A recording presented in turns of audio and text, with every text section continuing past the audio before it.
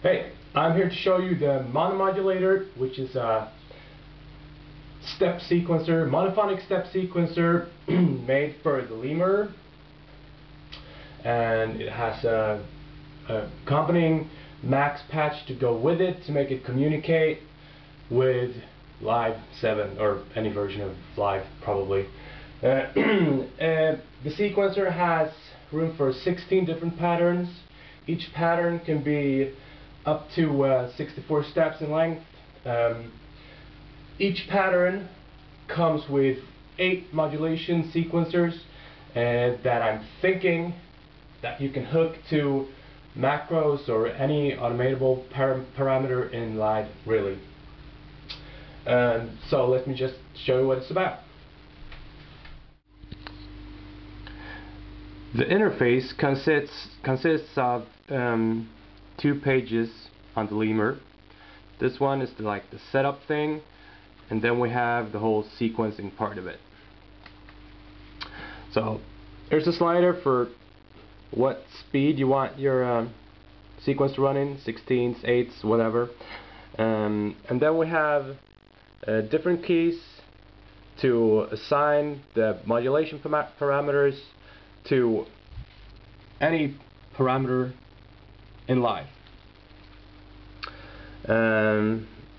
Here are knobs just to set the initial values for every automatable parameter or every automatable macro there is. And then finally just a selector to choose what channel you want your automation to run on and what your base control change number will be. Page number 2. We have 16 pattern selectors. We have the modulation sequencer. We have indicators, what step we're on, and what bar we're on, really, first, second, third, fourth. We have the monophonic sequencer, the note sequencer. We have a note length selector. We have some stuff just to clear our sequencer. We have a selector to choose what beat we want to work on. Now that's empty, that's empty, that's empty, but there's something on the first 16. And then what length we want the pattern to be. Just the first bar, so the first 16 steps. Then we have a macro selector. So select the first macro sequence like that, second, third, fourth. And if you want to go with the initial macro value, the one you put selected right here, so you have something to start with, just press this for whatever macro you're on, and boom, there you go to, in this case, an open filter. And you have a copy function. Just select if you want to copy the notes, select and hold, and then whatever pattern you want to paste it to. Yeah, that's it.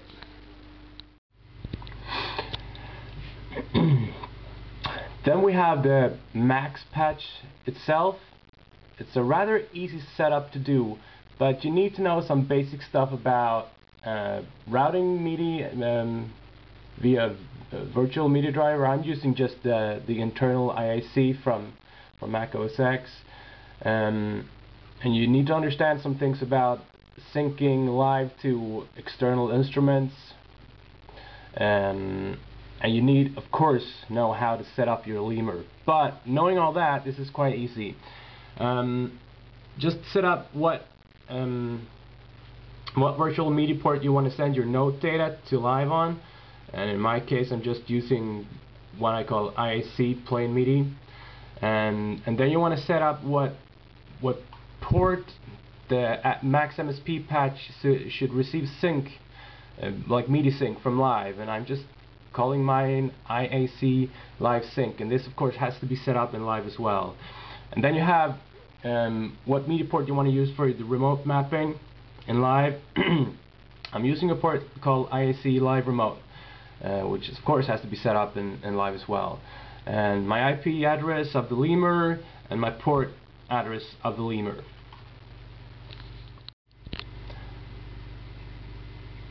in live, make sure that you have the input for the notes to receive, like the track is on, for the virtual media port, mine called plain MIDI. Be sure to make the remote port input to on, so it receives like the macro modulations from the max patch. So that should be set to remote, and then make sure that your sync port is set to sync out from live. So live is the master here actually. You should not